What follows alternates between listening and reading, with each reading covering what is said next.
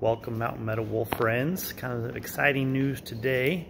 I am here in a warehouse in Georgia, and just to give you a little idea of why I'm down here, about 3 weeks ago we were looking for some new spinning frames, and we got in contact with a company, and they are closing this facility down here in Georgia. This is an old Coates and Clark facility making Red Heart yarn. So if you're familiar with Red Heart yarn in Walmart, this is one of the facilities that made that. This facility is massive in scale compared to little Mountain Meadow wool. I'll just walk through here and give you a little idea of the scale of some of these machines. You can see one behind me here, a big spinning frame. This facility had 18 spinning frames, and we are going to be disassembling 4 of them to bring back to Mountain Meadow wool. So you can see back here, quite the operation. Big facility, lots of machinery. Really cool history, and awesome to be getting able to recover some of this. One of the challenges is with time frame. So the building was sold, and now a warehouse is coming in, and they need to get all the machinery out within 3 weeks.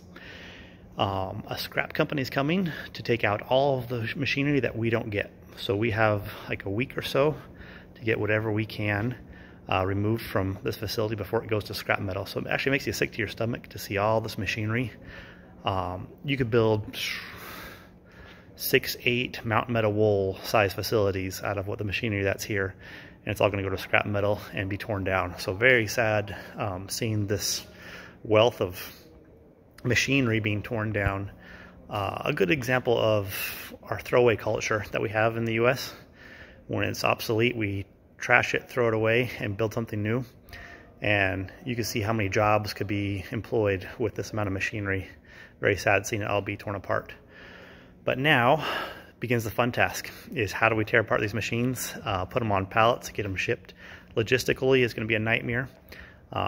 We ordered our plane tickets yesterday, got down here last night, and are starting the process. So it's a really fast and furious planning as we go. So it's going to be quite the experience. We'll kind of show a daily update as we get through this.